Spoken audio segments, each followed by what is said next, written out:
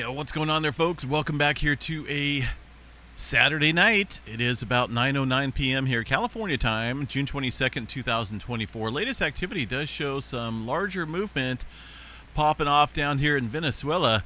The USGS not picking up on that yet, but it does look like a decent-sized earthquake here coming in to the area. Looks like maybe just off the coast there, 84 kilometers deep, coming in just about 10 minutes ago. Let's see if we can see any signals of that large earthquake out here. Potentially there in Chile, also showing up maybe on the Barrett Station in Southern California. These are just maybe some P waves, or maybe the S waves finally coming in, but it's a pretty decent sized earthquake, 6.2 into the area of Venezuela. Once again, USGS not picking up on it. Let's go check it out here from the EMSC model just coming in. So we'll give them a little time to update the maps. There it is, 6.2, a felt earthquake here, 84 kilometers deep into this region. It looks like it may be on land here, southern end of the Caribbean plate. And wow, yeah, pretty decent sized earthquake out there. Let me check out the U.S. Tsunami Warning Center, see if there's anything going on. They haven't even picked up on it yet either. So, yeah, I guess we'll just have to wait and see what they bring up here. Either way, definitely a larger earthquake out there. 5.0 also off the coast of Japan. As far as California activity here, still lighting up slightly up and down the plate boundary here, getting these little sporadic earthquakes up and down the west coast. Far as the Cascadia subduction zone, I was just looking at the tremor. This is today. We got about 458 epicenters of tremor along the mostly the northern end here of the Cascadia subduction zone and a little bit down south. But either way, this is definitely a pretty decent uptick here in terms of tremor.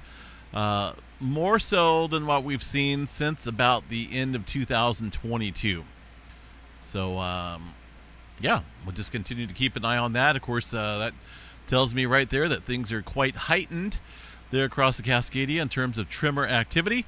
Someone did mention here about, ooh, that was a big firework that just went off outside. Hopefully it was a firework. About the glacier volcano up here and the relationship between that and a Cascadia subduction zone quake. Let me see what happened here. Glacier Peak, right, is the volcano up there in Washington. I found out the last eruption was about 1,100 years ago, and the Cascadia subduction zone earthquake was about 324 years ago. So I don't think there's a relationship there with that time period.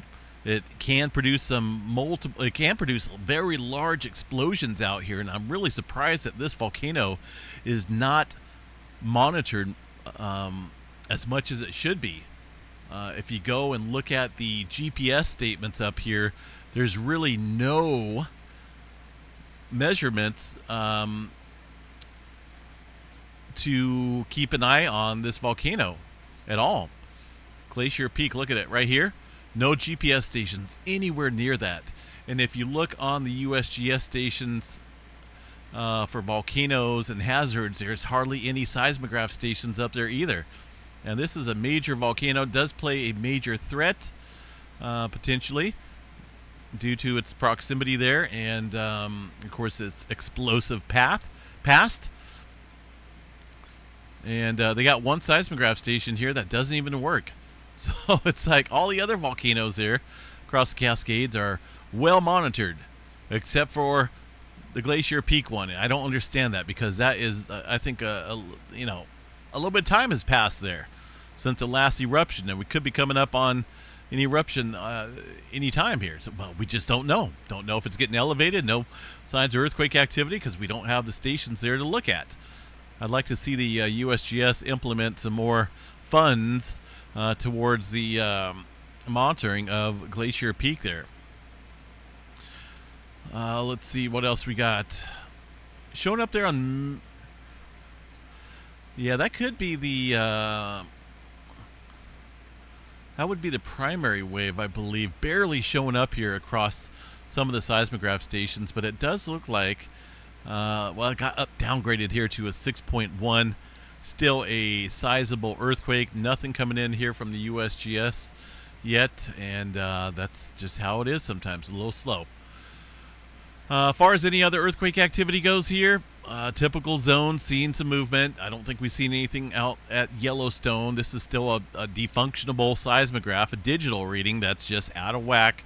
No one seems to want to fix it up there, but that's not any ground movement or anything like that. If that was the case, if the ground movement was up there like that, we would be seeing it all across the park. I guarantee you that. As far as earthquake activity, not a whole lot. We did have some wind events here earlier. These are wind events stirring up out there across this area of Wyoming. And let's see here. Space weather activity real quick. Looking at a couple different sunspots coming around the eastern limb here, including the former sunspot 3697, which is hasn't been named yet. 3722 is just a looks like a little forward or a sunspot that's ahead of the former sunspot here. This is going to be the former sunspot. Has not been named yet. Renamed for a third trip around the sun here, Earth-facing side.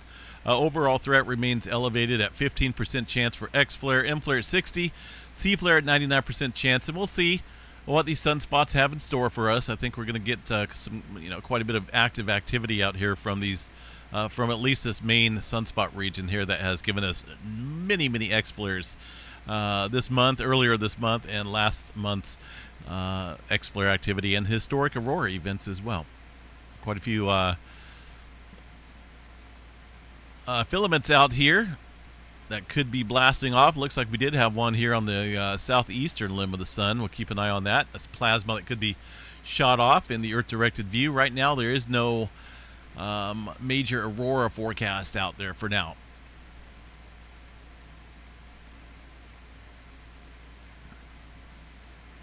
Oh, there we go. Okay, so these guys going with a 6.0 here. This one is just offshore, it looks like.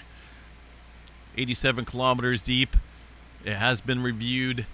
Again, a real quick check here at the Tsunami Warning Center. Nothing from them.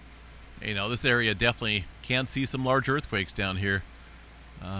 Just to the west of the Port of Spain area. And again, just off the coast here, it looks like. Southern end of the Caribbean plate. 6.0 earthquake. 87 kilometers deep. We'll, let's see here. Double check these readings. Yeah, that's got to be that signature. So I don't think it's any bigger than that. USGS 6.0 EMSC model reporting that as this, well, looks like they dropped down to agreement there, maybe. All right. You guys have a good night. I'm going to jump off here, get this video uploaded. Stay on guard out here. Obviously, it's looking a little bit more active out east here. Hawaii. Let's double check Hawaii here real quick before we jump off here. Seen some increasing activity leading up to the summit. Got about 24 earthquakes here. This region, is quite elevated, quite inflated out here across the southern region here of the Kilauea volcano. And if we see this earthquake activity really ramp up here in this area, we could be talking about maybe seeing some fissure activity open up here in this area, maybe a displacement of all that magma that's causing all this inflation off to the East Rift Zone. Let's check out the deformation data here real quick, and then we'll mosey on down the road, I guess. Still seeing quite a bit here of inflation. Sharp rise up here in the last 30 days. Just it keeps going up and up and up. There's really no downturn. The one thing I notice about this is